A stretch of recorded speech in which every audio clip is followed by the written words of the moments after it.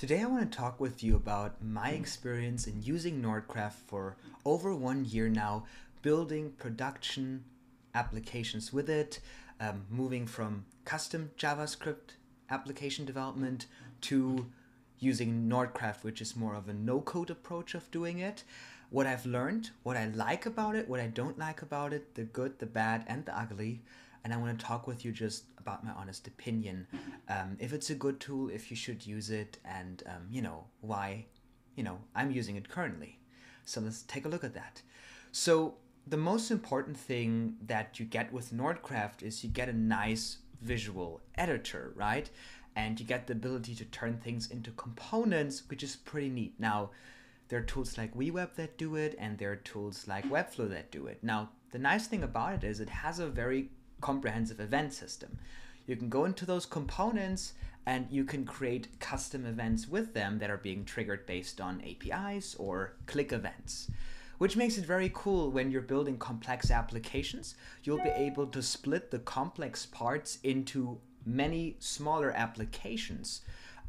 For example, here in this dashboard that I built in Nordcraft, I can go on Publish App, and this Publish App in here is a separate application with its own APIs and its own functionality.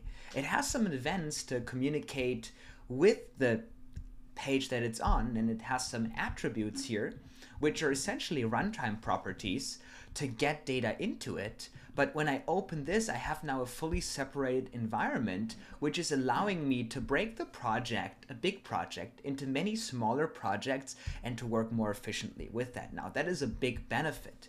Another big benefit is you have a very nice visual state management system here, where you can, update your variables. And then if you go on things, you can have your click update the variable and vice versa.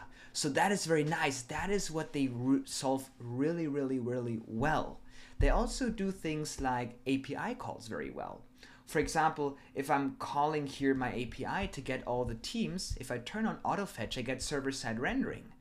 Now, I don't necessarily need server-side rendering, but it does remove the need to have a skeleton loader, removes your development, efforts in covering up the things that are kind of, unstable, or not unstable, but your page usually loads first and then the data comes. So you need to work with skeleton loader, make things look nice. In Nordcraft, you don't have to worry about that because the moment the page is loaded, the data's already there.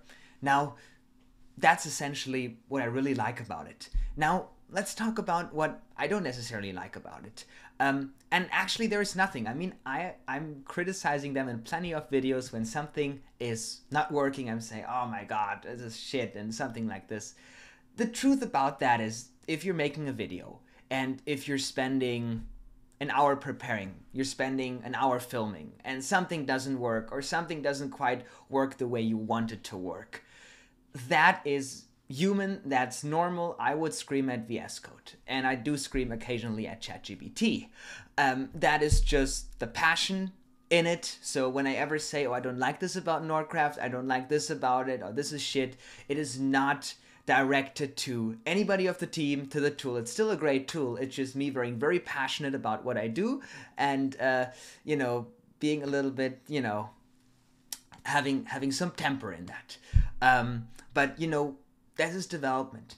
If you get issues, if you encounter a roadblock, if something doesn't work the way it works, it happens everywhere. It happens in WeWeb, it happens in Webflow, it happens in Wisp, it happens in React, in Lovable. This is just development, right?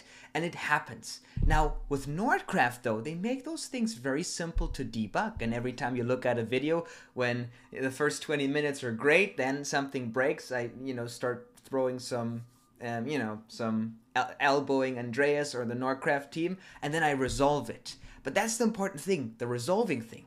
In Nordcraft, when you have bugs, when you have things, when you have roadblocks, they're incredibly easy to debug because of all the tools that they have implemented. For example, you have this alerts panel. Right now, this component doesn't have any issues, but it tells me all the issues that are in my project, and I can go through them like a checklist to fix that. Name me one no-code tool that does that.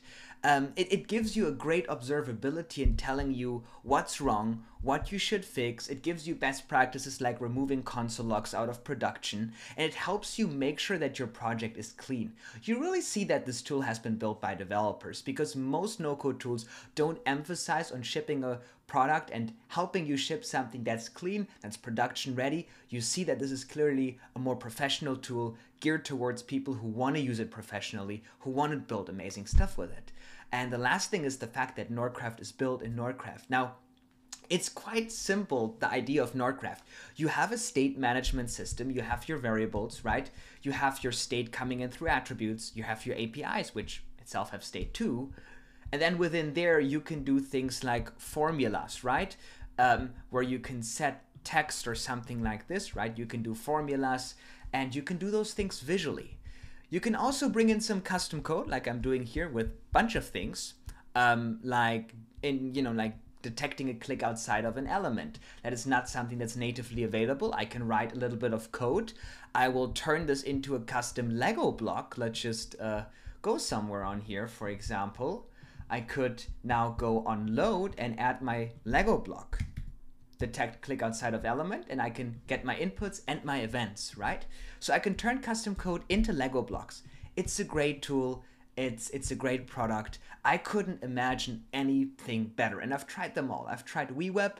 What I didn't fully like about WeWeb is it tries to abstract the state management. It binds the state directly to elements, and it's just a little bit harder to work with if you truly want to build custom stuff. Now, most people are probably completely fine just building an app like a dashboard and, having those basic stuff laid out.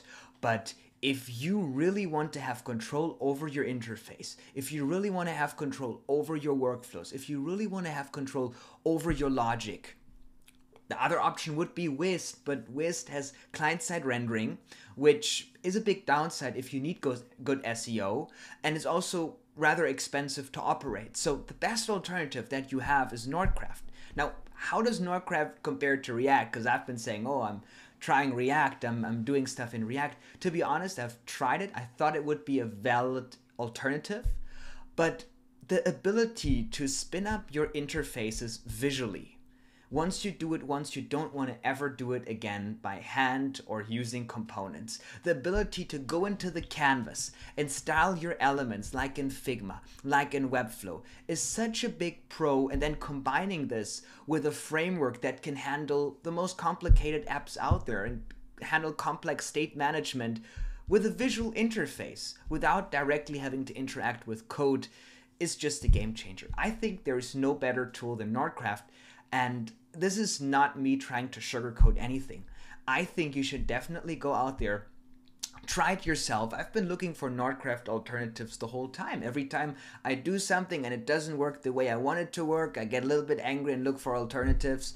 And I couldn't find any alternative that compares to Nordcraft. Of course, development is frustrating. And sometimes when you hit a roadblock, because most of the times the errors that come up are your fault, let's be honest.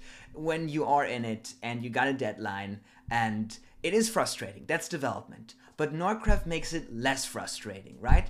And Nordcraft was never that frustrating, where I did drop the ball and said I'm not doing it anymore because of all the features that they have, making it easy with the alerts panel, the issues panel, helping you debug that, giving you native access to console logging things. I think it's a great tool.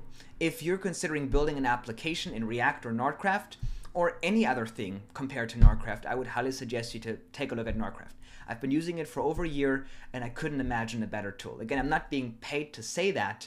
I do have some conflict on interest possibly, because I run a community helping you do stuff in NoCode, but I would probably make more money doing a WeWeb community. Why don't I do a WeWeb community? Because I personally just prefer Nordcraft. So this is just my personal view of things. And, you may try Nordcraft. You may say, you know what, I don't know. It's a little bit steep, the learning curve. And I get it. Programming is frustrating. I'm occasionally screaming at it too. But if you give it some time, if you learn to be a little bit more patient, that's certainly something I'm trying to learn. I think it's a great tool. It's the best out there. There's nothing that compares to it. And I think it's pretty hard to build something that compares to it. I was trying to build an alternative to Whist, and I was like, where the heck do I build it in? I have to build it somewhere. Vakus back then introduced me to Nordcraft. I built the first version in Nordcraft, and I was like, oh gee, this is so good. I'll just start using Nordcraft. I discard the idea of building an alternative to Whist because Nordcraft was it already. How can I make this better? And it's open source, so you can run it yourself, you can self-host it, you can version the runtime if you want. So everything that complex development cycles would need, or any custom client specifications, self-hosting, all those things, is already in there out of the box, and you can spin it up yourself pretty quickly, even with self-hosting. So you should definitely check out Nordcraft. I think it's a great tool. It's what we use. I couldn't imagine anything better than it, to be honest. And again, programming is frustrating, but Nordcraft makes it less frustrating, and it makes it actually a pretty pleasant experience. So check it out, definitely. I think you can't go wrong in using Nordcraft. And that's my honest opinion on that. If you have any questions, please let me know in the comments. I'm here to help you with all my videos and in the comment section. Take care.